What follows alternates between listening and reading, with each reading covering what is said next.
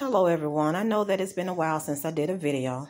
So today I have a great one for you. I have been practicing using Sublimation ink, and I am going to quickly ink some socks and some canvases with a solution that I made by watching YouTube, of course. I bought a solution and it was so expensive and it was so small, so I had to come up with something else. Now these are some canvases that I did do sublimation on, and as you can see, they came out great. I don't like the space, too much white space, so I got smaller canvases. And so I'll go ahead and show you really quickly. Now the challenge with these canvases versus these is that this one is about almost an inch thick, and this one is merely flat, so it was easier to press. So I am going to have to figure out a way to get this to press by holding it up on the plating.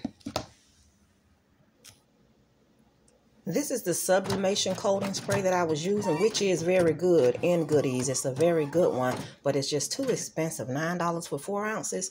So I made my own, and it's been working well. First, I flattened out my socks to expose the white part. They're gray on the bottom, and I'm going to spray a few coats, a few sprays. Mine is kind of concentrated, and I'm going to let it dry. And I'm going to also go ahead and spray the canvases, let them dry. And then I'm going to turn the photo upside down and tape it on with my heat resistant tape. And after I do that, I'll come back.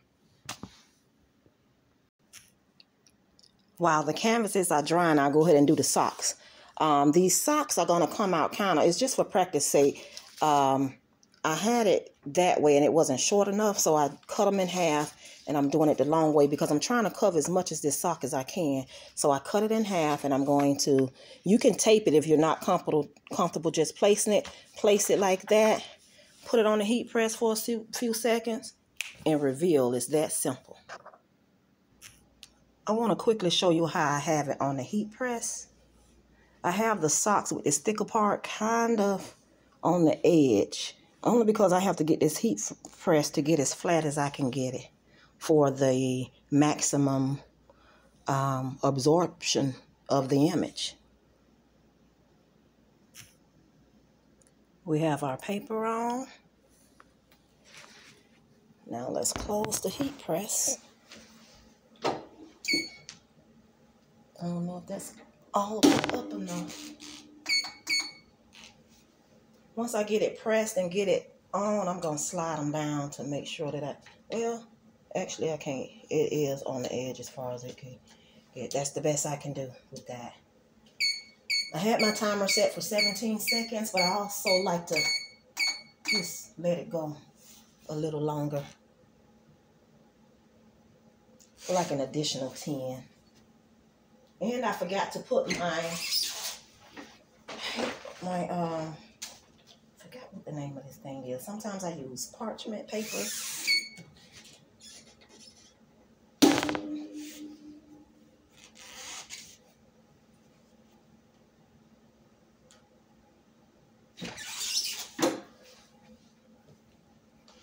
So I'm going to take these off and let them cool. And then I'll do the canvases, and then we will reveal everything. I just put my canvas under the heat and holding it up to the plate just to let it dry real quick. And this is exactly what I'm going to have to do as I am trying to get this image on here. Since it's not flat, it's not going to close. That's as far as it goes.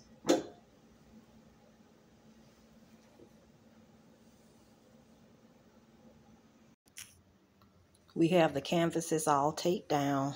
And like I said, because it's not flat, the challenge is holding it on that flat surface hard enough and long enough so that it can adhere to the canvas. So let's see. I'm going to do one on camera, then I'm going to do all three of all the other two, and then I'll reveal, and however it turns out, I'll let you know.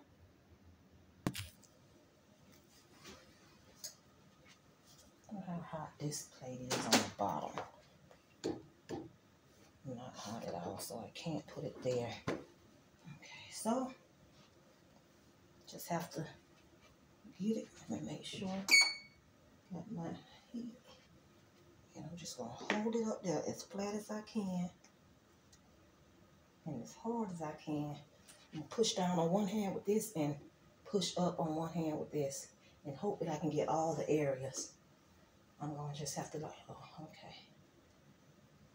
Ooh, that's hot. Please work. Because I really want to hang these photos. And I don't want the whites, too much white space on the other canvas. Oh, man, I'm trying to. I see some smoke. Come on, baby. Get on there. I'm going to take it off for a minute just to see if the paper is kind of stuck to the canvas like it should be.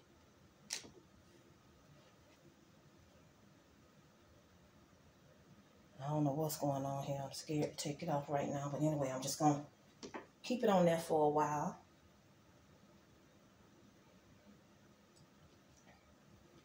Kind of want to push down in this middle part and make sure that it's getting on there. Probably shouldn't be doing this like that. Now you need to be careful, because if you're not, what I'm doing, I'm just taking this piece of paper and this empty space in between the canvas, kind of just spreading this over it so that it can touch. I hope I ain't messing up, but hey, you never learn until you mess up. Okay, so let me do the other two off camera, and I'll be back for the reveal. Now for the big reveals.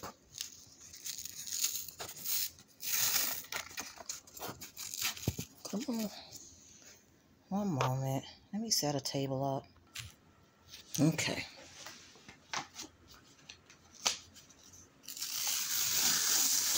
Oh my goodness. Well, look at there. How cute.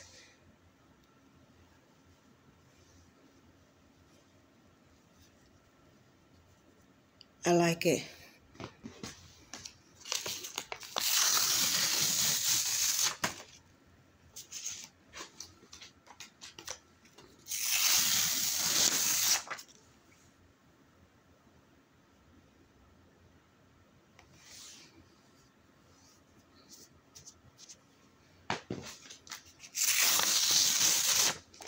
Okay, now that's great, but well, this one here has some little flaws on it. Can you see?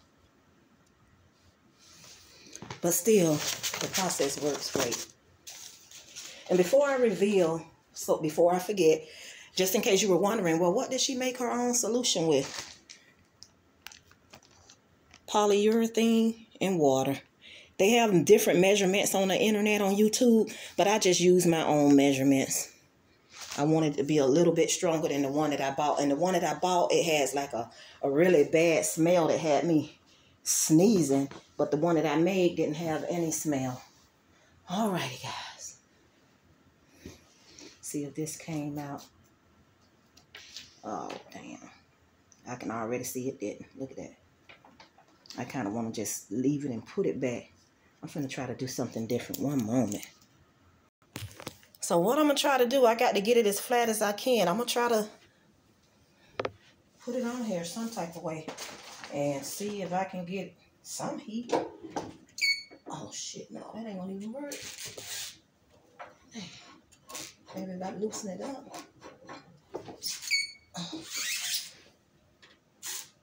Oh, no, that ain't getting on there, period. I got to just hold it longer. Let me hold this thing a little longer and I'll be back. Otherwise, guys, if this don't work, then you know you have to use the flat ones. I think it's working better. I won't advise this and I won't be doing this again. Maybe not. But I got an old t-shirt and I'm going to hold it up against this part so that I can get it more flatter on the surface. Because I think that was my problem. Guys, I am so sorry. But I think you can get images. Now, if that bottom plate was hot, I can definitely hold it down there, but it's not the bottom plate, it's just the top. But that might be too much heat for a heat press with the bottom and top plate.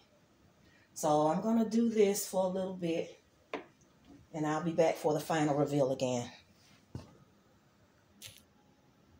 Final results, guys. It did come out better by holding it longer. And this is the 1-inch canvas versus the thin flat canvases. I just thought that these had too much white space and that looked a lot better to hang on my wall. And what I'm going to do is finish up with, I'll show you. I'm going to let these dry probably for a good hour before I spray them with this Mod Podge clear acrylic sealer.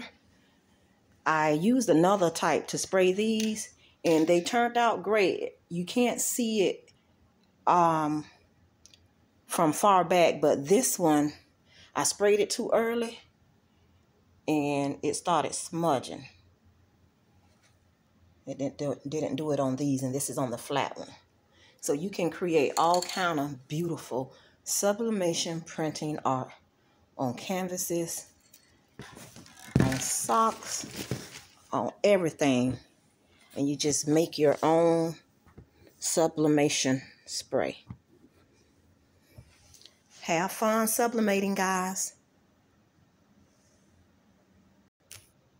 And don't forget to like, share, comment, and have yourself a lovely day.